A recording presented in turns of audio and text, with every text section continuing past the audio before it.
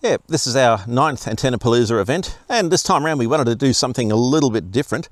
The previous events we'd had wire antennas and verticals and so forth, but now we wanted to try something that wouldn't go into the normal backyard. And we looked around, and the curtain array is something that historically had been very important for antennas commercially and around the world, but you don't see them much anymore, mostly because they're too big. We thought we'd try it out here, but they're a little bit difficult. The traditional curtain array had 100-metre tall towers and lots of guy ropes, and it took a lot of resources to make, and we weren't going to be able to do that, so we thought we'd make a baby one. And to do that we needed still some pretty high poles, and the curtain arrays really are just a matrix of dipole antennas with the reflectors, and there's a couple of different ways of doing them, and we had some choices to make. So what we went with was 8 dipole antennas for the 20-metre band, and these were folded dipoles, which gives us a bit of a different feed point impedance and makes it a little bit easier to stack them one above the other in a wire formation. And behind each dipole, about 2 metres behind each dipole, is another wire element about 5% longer, and that's the reflector. So it's behaving like a whole bunch of 2-element beams. All of these are phased together into a common feed line and into the rig. So what we've got here, I'll just walk over to the antenna if you want to follow me over. What we've got is, pointing into the sun a little bit, we've got 2 poles 18 metres tall, and they're plastic. They're PVC pipe, 90mm PVC, arranged in a triangle, and they're 6 metres long when you buy them from the plumbing suppliers, and we've stacked them 3 high, and that's what you've seen in the background of these PVC pipes stacked 3 high. I'll try to get it so we're not firing into the sun. And there's pulleys at the top and after the first stage, and the entire antenna is hoisted up from that, so that when it's ready to be used, it can be hoisted up. If there are changes needed, we can lower the whole thing. So the 2 poles are largely independent of the antenna.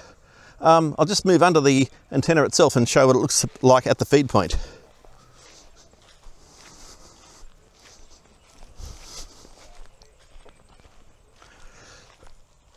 Just under here, we're under one of the dipoles, and I'll tug on my feed line a little bit and bring it down.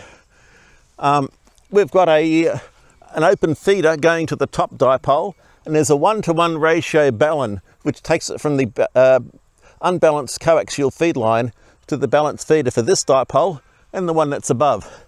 And it goes up through a small twist. There's a little bit of a spacer that's come away there, but it's not too much of a worry.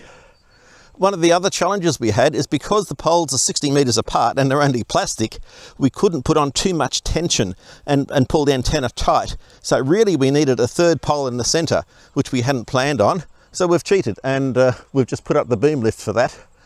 Hence we're holding up the centre of the dipole with a cherry picker that you don't normally use for that. But it was the easy way out. At least it gets it up in the air. Now, on the scale of curtain arrays, normally the bottom would be higher, a half wavelength off the ground. We're barely a 1/4 wavelength off the ground here, but that was getting logistically difficult. We did some modelling with the help of another amateur, and the radiation angle is affected. It would have a lower angle of radiation, which is desirable for a HF antenna if it was up higher, but not by much. There's only a couple of degrees in it. So we're happy to go with what we've got, and it seems to be holding together. That pole there to my left, that one came down about 2 weeks before our event. We had another storm front that came through that we couldn't withstand, and it smashed it.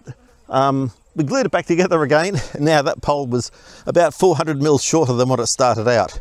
But at least we got it back up in time, and it's guyed every 60 degrees, so there's a lot of rope. Across this entire antenna, we've used about 350 metres of wire and about 1.2 kilometres of rope. And mostly it's working. The antenna, or the pole behind us, has got a few kinks in it, and that was from some of the hot weather we had over Christmas and the hot north winds that tried to push it over, but we hung in there. The other challenges was keeping the cows out from around the antennas, because cows love chewing on guy ropes, so I had to set up an electric fence around that. And we've chuffed the cows up into the top paddock where they can't get into any strife for this event. And they're probably getting a bit fractious, but they're going to have to stay in there another couple of days. That's probably all we needed to know immediately about the antenna, but they do have a lot of gain. It's probably in the order, theoretical, of about 17 dBi, or about 14 or 15 dB over just one regular dipole. That's the kind of gain figures we're looking at. It is oriented across the paddock with a reflector on our right hand side, driven elements on the left, which means we're pretty much beaming towards Europe, and that's what we're hoping to try and get. And that's a bit of a wrap up for what we've done here, and now the guys are in there having a bit of a go to see what they can pick up. But conditions vary. On 20 metres it's very fickle, and if it was like last night, it didn't pick up properly until about 11 o'clock at night. But we'll give it a good shot. And just one question, why beam to short path to Europe? Short path to Europe, we could have gone long path. There's not that much in it. If you look at Google Earth, it's about 9,000 kilometres that way short path, and it's about 11,000 kilometres that way long path. We could have gone either way, frankly, and we just kind of flipped the coin and went short path.